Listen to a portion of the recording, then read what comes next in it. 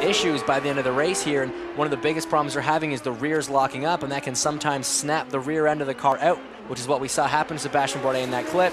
You end up driving over the second curb there in those chicanes, so it's a bit of a tricky situation potentially later in this race. Onboard here with willpower through the turn.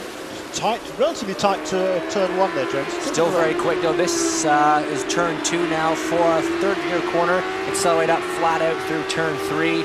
Very fast section of the racetrack, slightly banked. This is the quickest corner on the racetrack. Turn 4, 5th gear, very, very quick. As you can see, not a lot of runoff on the exit there.